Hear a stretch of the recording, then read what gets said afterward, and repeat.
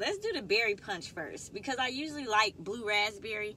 Blue raspberry, anything, I usually like it. Like, that's my go-to. But we're going to try the berry punch first.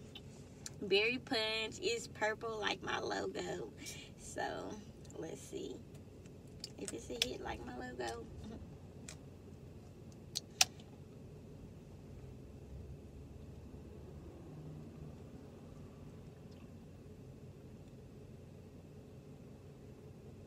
Okay, I see y'all. I get a little berry taste and then it go away. But it's a good berry taste.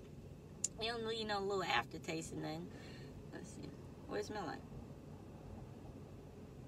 Oh, yeah, it smell berryish. Is berryish a word? I don't know. It smell like berry.